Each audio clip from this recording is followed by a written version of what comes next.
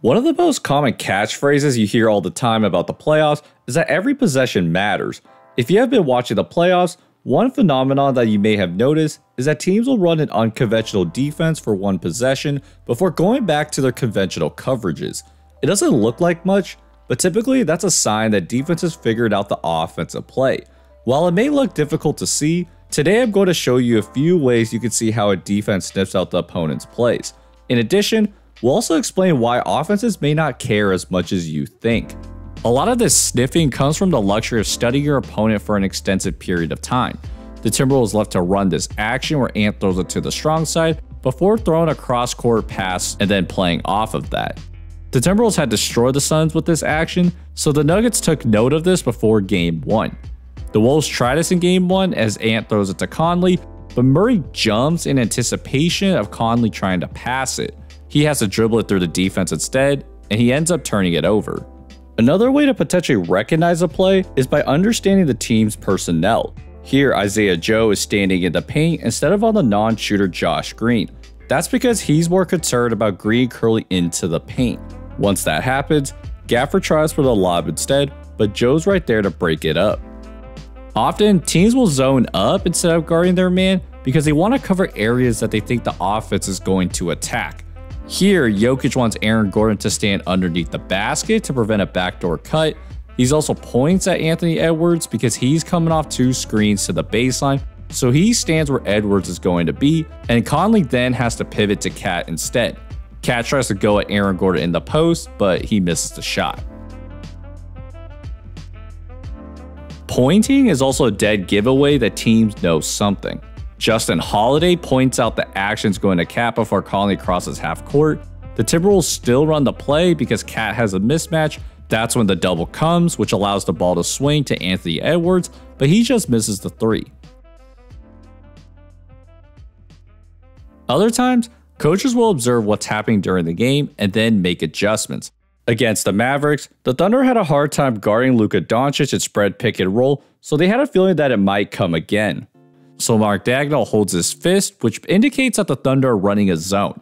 Now the Mavs have a counter for that zone as they run a double ball screen instead, but that doesn't really matter to the Thunder because notice how Shea makes sure Luka can't turn the corner.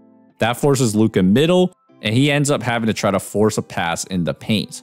But coaches can only do so much coaching, and the players have to figure things out as well. In Game 1, Rudy Gobert had gotten burned on the Nuggets' signature play where they run the pick and roll and Jokic throws the lob to Aaron Gordon. But Gobert took note of that and he was ready for it when it mattered most. In the 4th, Murray runs the dribble handoff with Jokic. Gobert sees it early, so he steps up to bait Jokic into the lob and he ends up swatting it away. You might be wondering if the defense should try to be more discreet about what they know. But basketball is one of the rare sports that the defense won't hide if they know a play is coming. Just listen to Minnesota's head coach Mike Nori call out Denver's play. 2 on Towns. 7:16 to go here in the 3rd quarter of Game 1. What a series. Even though he clearly calls it out, the Nuggets still run the action as Jokic cuts to the post, and Cat's in pretty good position, but he just fouls him. The reason that offenses don't care that much is because offenses are more versatile than just that one play. So as long as they can flow into another action, it's not a really big deal. To start the second half, Jokic didn't even look at Minnesota's action, and he's able to point Jamal Murray to the wing so that Anthony Edwards can't come off the flare screen. So the Nuggets blow up the first action, but Jaden McDaniels is able to screen Porter out to force Jokic on the perimeter, and that opens up a cut for McDaniels to the rim. Here's another example from the Pacers-Knicks series. The Pacers want Halliburton to attack Hartenstein in the pick and roll, but DiVincenzo ices the screen to force Halliburton to create off the dribble. He's able to pump fake Dante and get a decent look, but at the end of the day, he wants to attack Hartenstein. So, a few minutes later, the Pacers have Aaron Nesmith run a flare screen, which gives Indy a few options.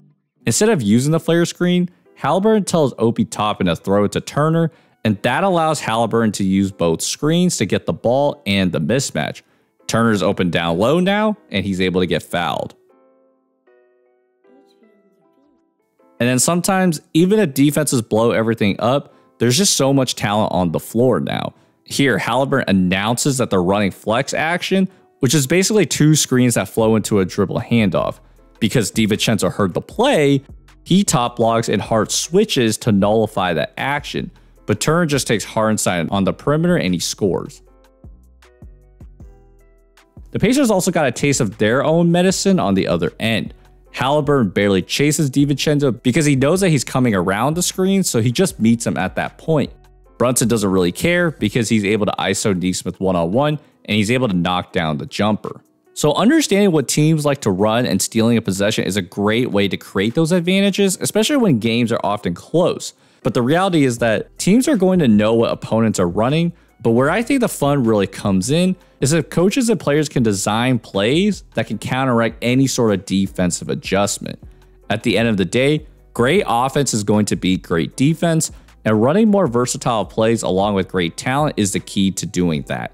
So I hope you guys enjoyed this video. If so, like and subscribe, and I'll see you guys next time. Peace.